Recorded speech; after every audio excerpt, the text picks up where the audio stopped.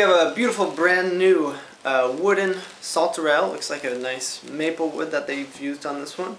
It has 22 buttons in the right hand, and we have 8 buttons in the left hand.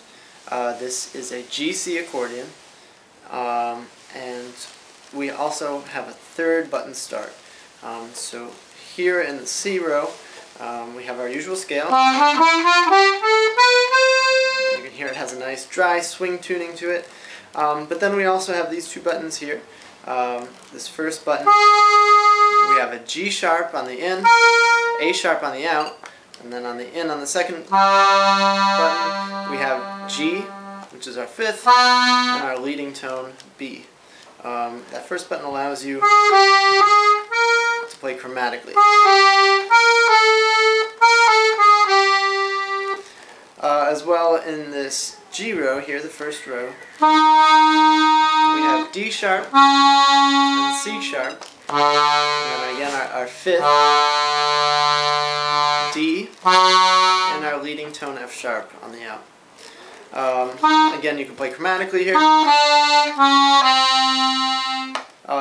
allowing you to play in different scales and also create various ornamentations. On the left hand, we have a pretty standard layout here with our first our C on the in, G on the out, F both in and out on these 2 buttons closer to the bellows. And then we're going to have G and D on the out. Up top here we have A on the in, and E minor. In any of these chords you can eliminate the thirds by pressing this stop down, and that is just going to allow us to play the 1st and the 5th.